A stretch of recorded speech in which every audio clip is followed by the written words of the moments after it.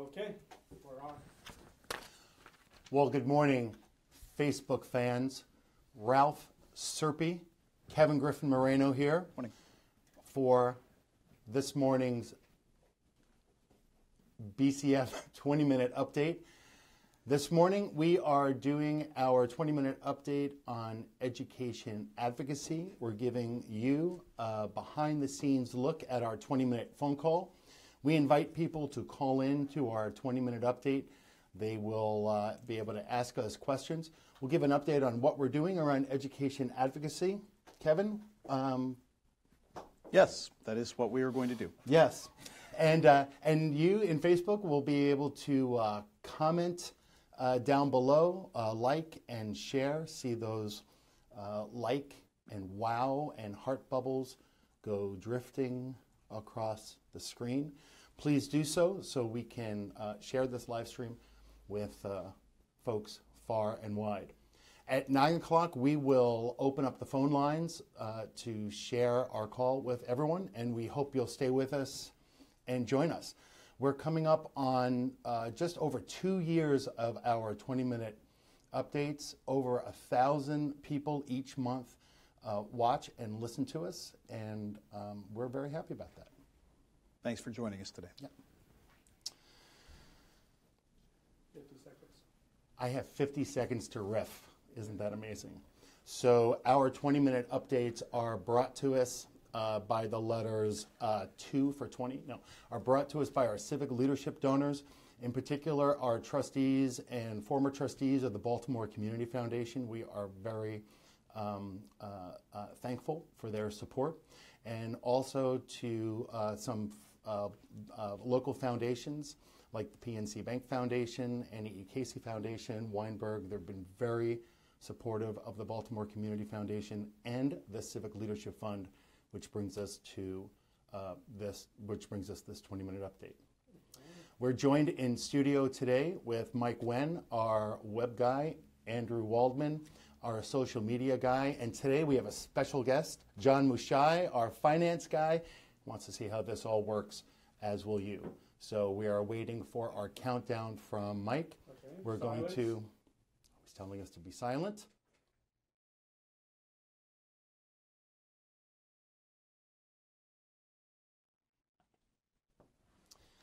Good morning and welcome to today's 20-minute update, BCF's monthly series of interactive calls and Facebook live streams to give you an inside look at BCF, our initiatives, and the work we do in Baltimore City, Baltimore County, and the entire region. Thank you for joining us. I'm your host, Ralph Serpi with BCF, and joining me today in studio is Kevin Griffin Moreno. Good morning, Kevin. Good morning, Ralph. Good morning, everyone. Well, before we get started, I want to thank our Civic Leadership Fund donors for their support. It is because of you that BCF can provide resources like the 20-minute update. Your support will keep these interactive updates going. And today, for today's 20-minute update, we are talking about education advocacy. Now, Kevin, back to you. Tell us about BCF's work in education in general. Let's start there. Sure. We focus on 3 areas in education: school readiness, school leadership, and school effectiveness. We have a combination of grant programs, special initiatives, engagement work out in the community, but all of that is designed to prepare students in Baltimore City for school and prepare Baltimore City schools for students. So while BCF's geographic footprint is Baltimore City and Baltimore County, for our education advocacy work, we are keenly focused in on Baltimore City. Very much so, although some of the issues that we've taken on over the years definitely have a statewide impact. Okay. So why are we involved in advocacy around education, and how do we decide what to advocate for? There are 2 answers to that question. Those were 2 questions, so I hope there are 2 answers. The first answer is that Baltimore Community Foundation believes in doing advocacy because it's a way of extending the impact of our grant making and extending the impact of our donors' charitable investments. The grants that we make exist in a public policy context. So it makes sense for us as a community foundation, which is able to take direct advocacy action to augment the impact of the grants that we make in the community by calling for good public policies that support the conditions that are favorable to what those grants are trying to affect. With regard to education, our two priority areas currently are education and neighborhoods, and so all of our advocacy work flows from those two priority areas. As for how we decide, that's really our first touchstone, is relevance. How relevant are these issues to the work that we're taking on? And secondly, how much of a voice can we have in the conversation? Are we just going to raise our hands and say, me too, or are we actually going to bring value to the conversation? And then finally, what is our capacity to take it on? How much staff expertise, time, resources, and so forth? And I'm going to stop there, but I could go on in all of the ways that we conduct advocacy. Okay, thank you. If you're just joining us, this is BCF's 20-minute update, our series of monthly interactive calls and Facebook live streams. I'm talking today with Kevin Griffin Moreno about education advocacy. If you're watching us on Facebook, please remember to like and share the stream so others may learn about BCF's action agenda in Baltimore. And if you're watching this recording on YouTube or on LinkedIn, please also remember to like and share this video. So, Kevin, you jumped over this really quickly, but you mentioned that BCF is a nonprofit, but we're also a registered lobbyist in Annapolis. That's correct. And being a registered lobbyist allows us to advocate, and it also allows us to leverage the grant-making dollars that we have. Sure. And just on a clarifying note, any nonprofit can advocate. Advocacy is more than just lobbying. Lobbying is one tool in a very large box. Lobbying is one tool in a very large box of advocacy tools.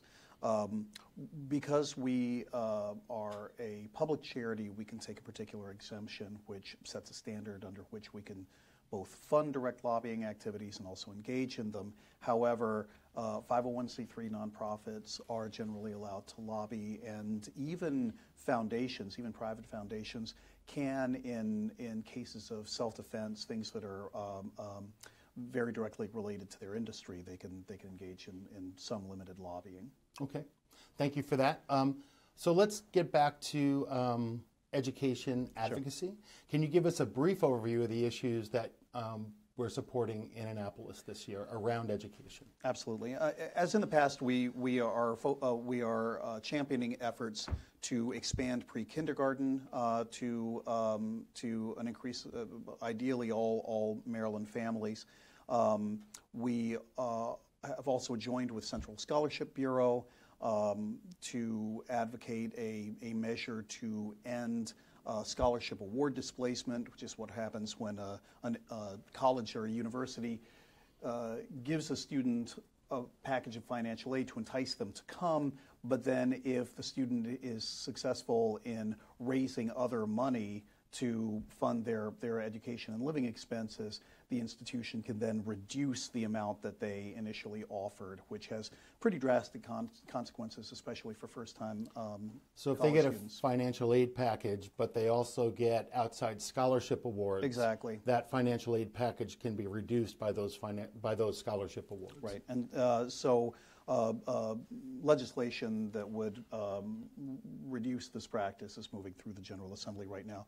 But our most pressing issue, I think, from our perspective this session is one that everybody's been talking about, which is the Baltimore City Schools deficit and what can be done to fix that.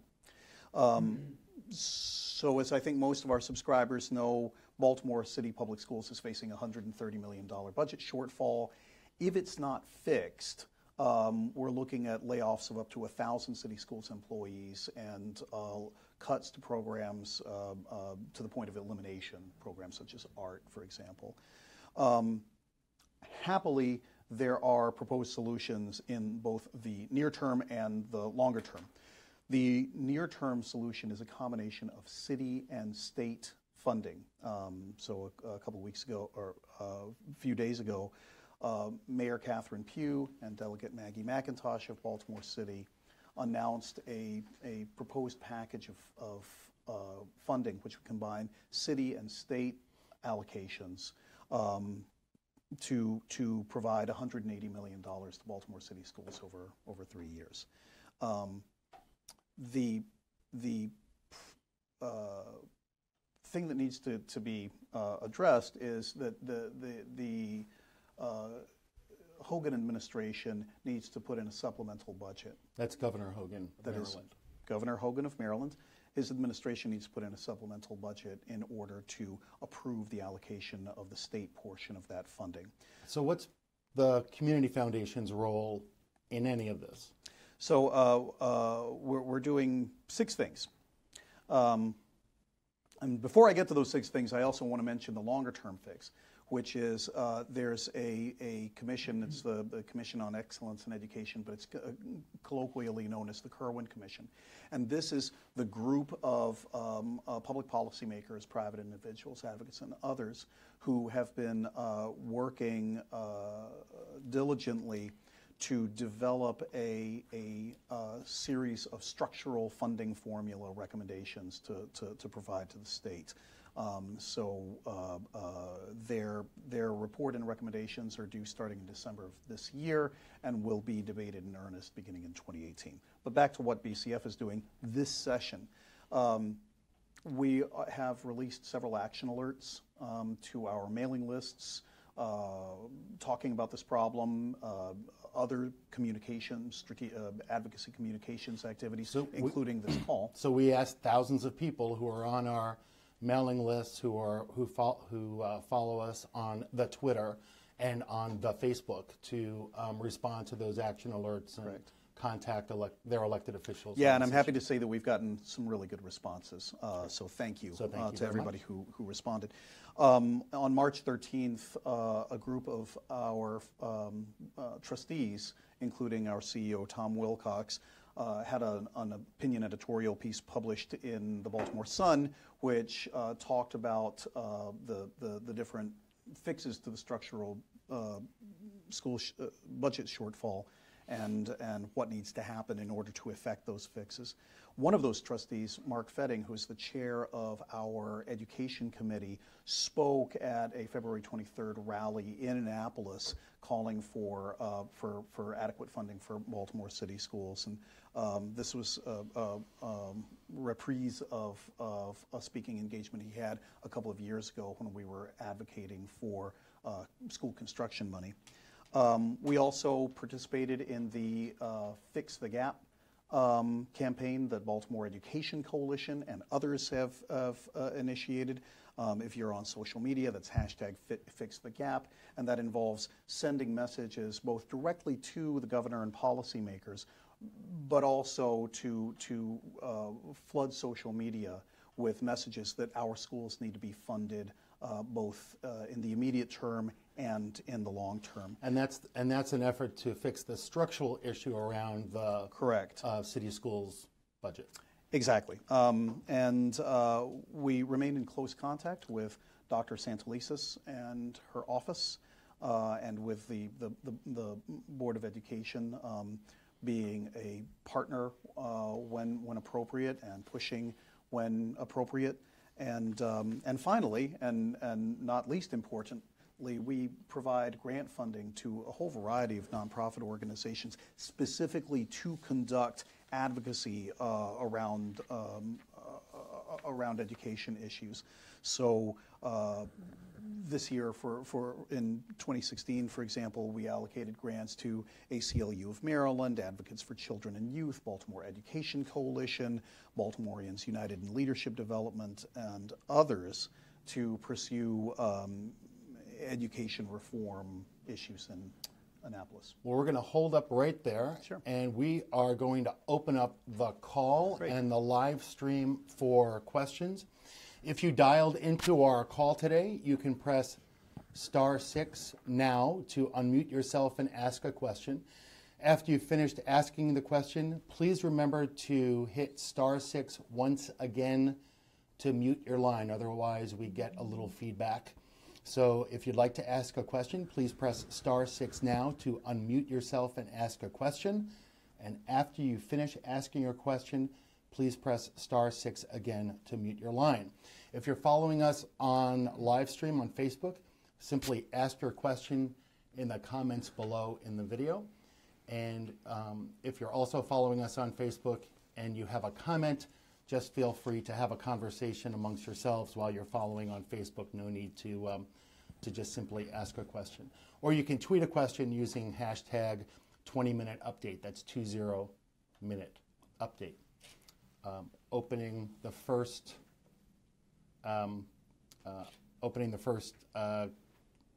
call for question.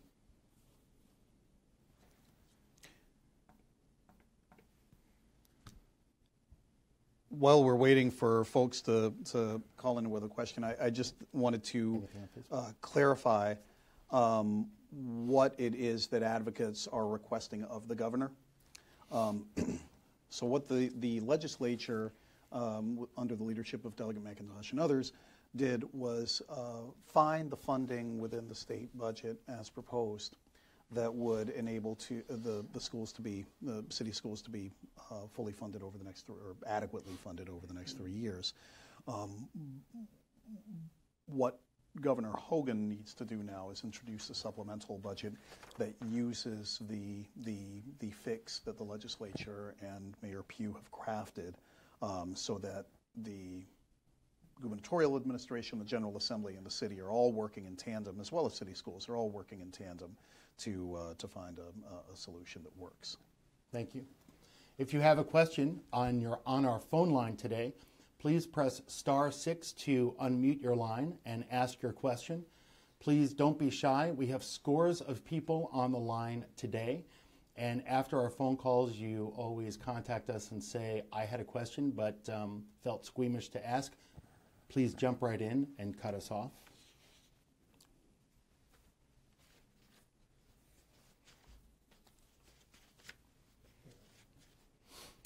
Kevin, we talk about education advocacy during the session in the spring. What happens over the rest of the year? It doesn't seem like advocacy turns on and turns off. What happens after the general session? Right. So the Maryland General Assembly, the Maryland House of Delegates, and the State Senate meet for 90 days beginning in the second week of January of each year to consider 2,300 to 2,500 pieces of legislation. It's fast and it's furious, and a lot gets done. But as you say, that's not the final story. For one thing, there's advocacy to be done at the local level and at the federal level. We have a lot of involvement, increasing involvement at the city level, and some degree of involvement at the federal level.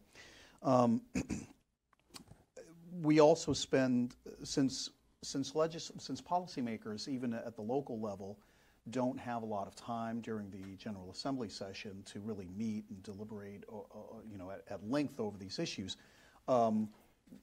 The off session is a great time to build those relationships, to hear their priorities, to meet them in their districts, and to have much more time for a thoughtful discussion on the issues that matter. Great, thank you.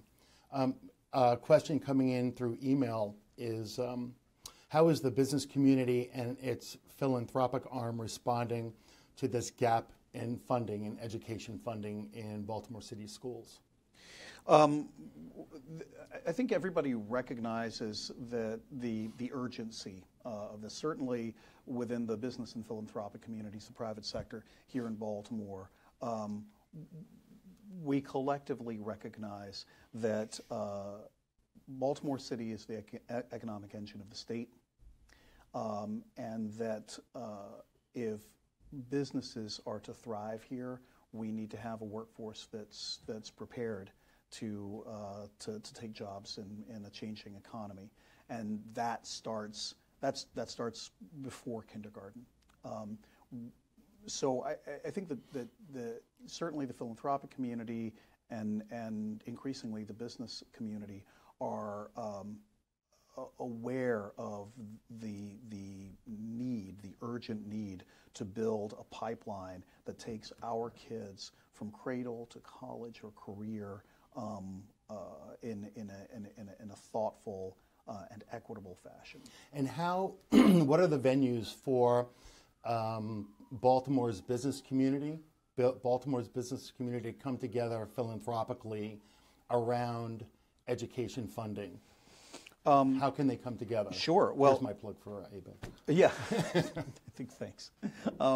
I would highly recommend that folks seek out the Association of Baltimore Area Grant Makers, abbreviated ABAG.